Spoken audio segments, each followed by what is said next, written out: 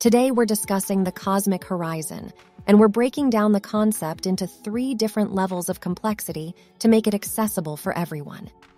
When you look up at the night sky, what do you see? The stars and galaxies that we can observe from our position in the universe, but what about the parts of the universe that we can't see? This is where the concept of the cosmic horizon comes in. Tier 1. So let's start with the basics. A really simple explanation. The cosmic horizon is like the edge of what we can see in the sky. Imagine you're standing on a big hill and you can see as far as your eyes can reach. That's like the cosmic horizon for what we can see in the universe.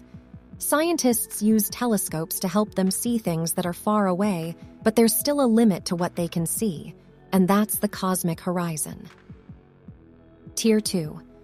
Let's dive a bit deeper. The cosmic horizon is the boundary beyond which we can no longer observe light from distant objects in the observable universe.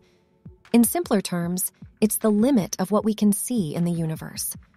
The cosmic horizon is determined by the maximum distance light can travel in the age of the universe, which is approximately 46.5 billion light-years away.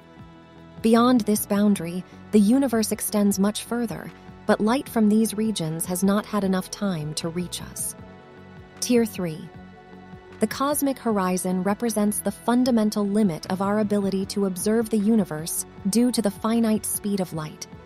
It can be defined as the surface of last scatter of the cosmic microwave background radiation, beyond which photons have not had time to reach us since the Big Bang. The distance to the cosmic horizon is dependent on the expansion history of the universe, as well as the present cosmological parameters. In our current understanding, the cosmic horizon is approximately 46.5 billion light-years away and is constantly moving away from us as the universe expands, representing a crucial factor in our ability to understand the early universe and the formation of large-scale structure. For more quick science quirks, check out this one appearing on the end screen now.